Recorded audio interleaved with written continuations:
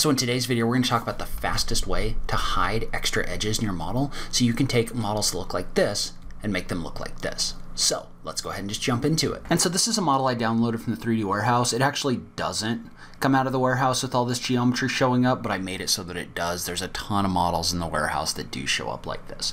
But you can see how basically what this is doing, if I was to jump over into monochrome mode, is it's basically showing all of the geometry that makes up the faces. So it's showing all the geometry that makes up the corners as well as the geometry that makes up the cushions. We don't necessarily want that. We want all of that geometry to be hidden so that we have the object and the textures, but we don't have all the extra edges. And so what we need to do is we need to double click into this sofa right here. And what we're going to do is we're going to use a tool that's built into SketchUp specifically for this called the Soften Edges tool.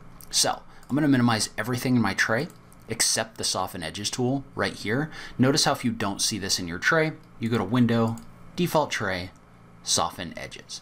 And so what that's going to do is that's going to give us a slider for our object that we can click and drag in order to hide geometry on our surfaces. So if I click and drag right here, notice what this is doing is this is going through and it's hiding the geometry on those faces. And you might see it better if I switch over to monochrome mode. But if I come in here and drag this, notice how most of that geometry is getting hidden. Now, one thing to note about that, if I was to come in here and triple click, notice how the edges are still in there, right? Because they make up the surface. So they can't go away because then you wouldn't have a surface. But what they're doing is they're being hidden inside of your model. So notice how some of these, however, didn't go away. Well, if we were to select this object, notice how in addition to this little slider that we can use in order to hide those edges, we can also check on the box for Soften Coplanar. What that's going to do is that's going to go find all of the edges in here that are coplanar, and it's going to soften those so that you can't see them either. And so let's say that we wanted to do this entire sofa at once though, right? Instead of doing these individually, well, all we would have to do is I'm just going to double click in here, and then I'm just going to do a Control A to select all of these objects.